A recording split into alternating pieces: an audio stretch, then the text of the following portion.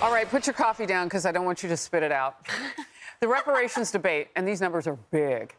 At least 21 cities and counties across America are considering a reparations program. Evanston, Illinois, already has established one.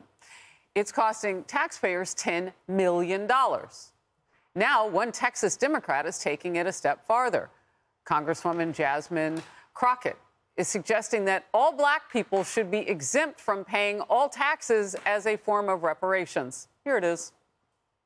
One of the things that they propose is Black folk not have to pay taxes for a certain amount of time, because then again, that puts money back in your pocket. And that's one of the reasons that, you know, we argue the reparations make sense, because so many Black folk, not only do you owe for the labor that was stolen and killed and all the other things. And so it's like, if you do the no tax thing, for people that are already, say, struggling and aren't really paying taxes in the first place, it doesn't really, exactly.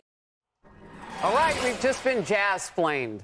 Well, I tell you, the economic debate about reparations has been going on for quite a while now. It started out in California, now it's more national. Right. I will tell you, I was looking at two different studies from two different professors, one at Duke, one at Harvard. The estimated range of what it would cost on a national basis to pay reparations is anywhere from $10 to $19 trillion. Wait a minute. How much is our debt? We are sitting on $28 trillion as a nation in debt right now. More than half of money the to debt? Ukraine, money, yes, that's what the overall cost would be if some of these discussions and proposals came to fruition.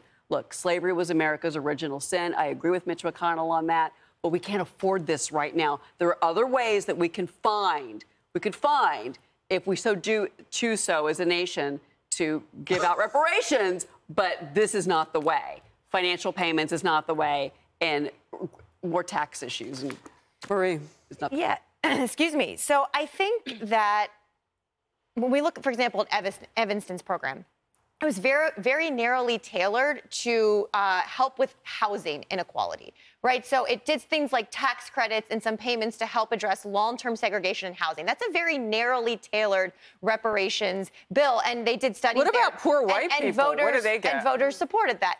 But voters overwhelmingly supported it. I think what I would actually prefer to reparations is to fix some of our longstanding problems that still exist in how we do federal government programs that are unequal, not just with race, but with class and with economy, a whole number of things. But some of these programs are tailored narrowly and I think can be beneficial to communities. Do you think Black people shouldn't pay taxes?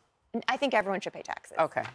A high tide rises all boats. No, a high tide raises all boats. That's the point. That's what Donald Trump figured out, and that's how he lowered Black unemployment to the lowest it's been in 50 years. I just don't think Black people need blue-haired liberals to rescue us. I think we're hardworking people. You know, a lot of us didn't have it easy.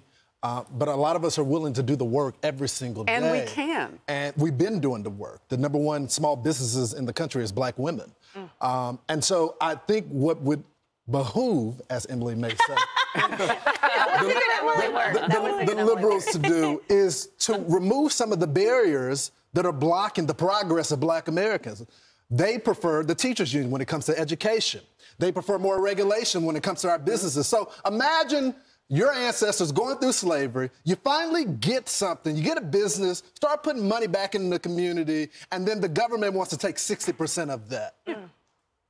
You wouldn't need reparations if you fix that. And the high tide would help everybody. That's We're right. in this together. It's one country. That's right. Look, I don't think anyone should pay taxes under this administration because we're not getting our money's worth, right? We're not safe. Nothing's happening, but not on the basis of skin color. And I kid. Just kidding, IRS. Oh, yeah. We don't want them to come after you.